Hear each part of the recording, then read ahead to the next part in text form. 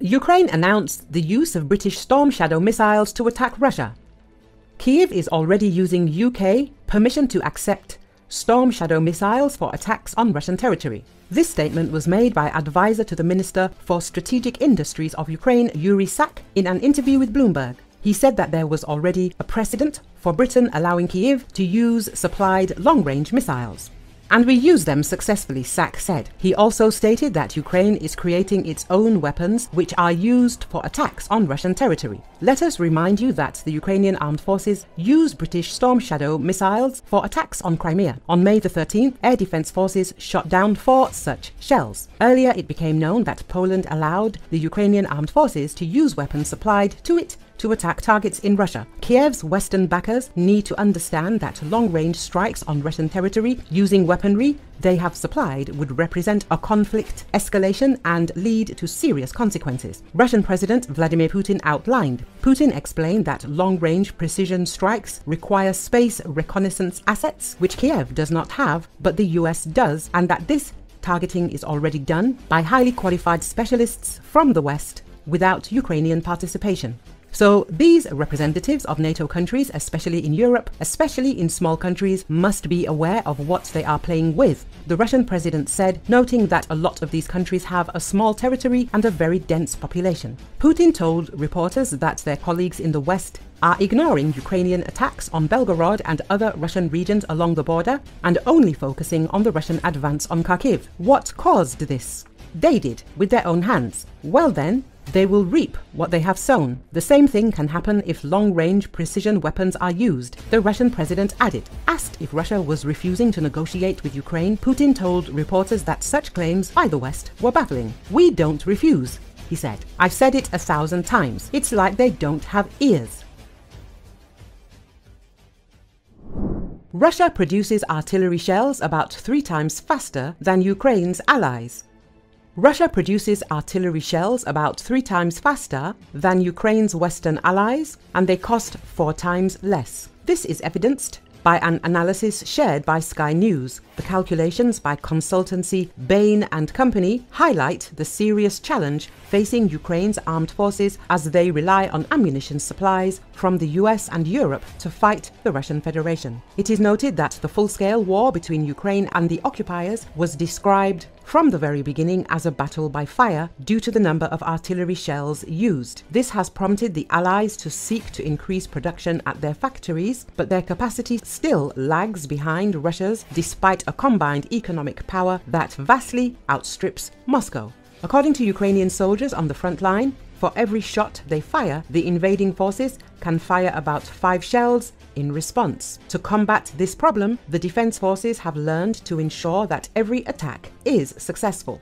Often with 1 or 2 or 3 shells we can completely destroy a target, said Senior Lieutenant Konstantin, commander of an artillery battery in the 57th Brigade, which is fighting a new Russian incursion into the Kharkiv region. According to him, the Ukrainian armed forces still need additional support. This is necessary to effectively deter the Russian Federation so that every meter of land they try to seize costs them hundreds of lives. The study found that Russian factories are likely to produce or refurbish about 4.5 million artillery shells this year, compared with a total production of about 1.3 million shells in European countries and the United States. At the same time, the cost of producing a 155mm projectile from NATO countries is about $4,000 per unit, while Russia produces a 152mm projectile for $1,000.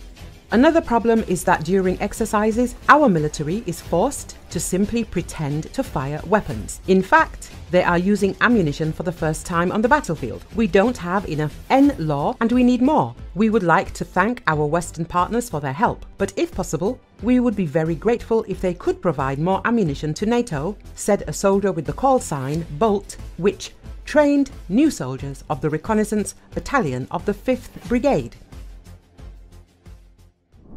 Iran for the first time supplied Russia with the latest aerial bombs for attacks on Ukraine. For the first time, Iranian authorities supplied Russia with the latest aerial bombs for attacks on Ukraine. This was reported by Build open data analysis expert Julian Repka. after studying video footage from the Kursk region where a heavy Iranian Quds Mohajer-6 drone crashed. According to the analyst, it was this drone that carried the latest Iranian Chem-5 guided bombs. It is noteworthy that in Iran itself they were adopted only 5 years ago. Apparently, the drone was supposed to attack the Sumy region, but for an unknown reason it fell, Bucha noted. Before this incident, Russian occupiers had not used high-precision Chem-5 in Ukraine. According to Bucha, their use indicates a new level of military cooperation between Tehran and the Kremlin. It became known that the invaders lost one of their reconnaissance and attack drones of the Mohajer-6 type purchased from Iran. Then Defense Express, citing Russian public pages, reported that the fall occurred in the Kursk region. Previously, Iranian media claimed that these smart bombs, depending on the flight altitude, can destroy targets at a distance of 12 to 20 kilometers, and there is also an unknown type of this bomb, the range of which has been doubled to 40 kilometers. It remains unknown how many reconnaissance and attack drones of the Mohajer-6 type may be in service with the Russian occupation forces. It will be recalled that the Russian Federation will receive these UAVs in the summer to autumn of 2022. As previously reported by the Defense Express, the Iranian Mohajer-6 drone is 75% assembled from foreign components. About half are made by US companies and another third are Japanese. There are also components from China, Germany and even Israel. At the same time, we now have a case where Mohajer-6 fell directly in the Russian Federation, and here we can cautiously assume that the enemy probably has and is probably implementing plans to use these drones to support their offensive actions in the Kharkiv region, or even to launch strikes on the Sumy region, and also, of course, intelligence and surveillance.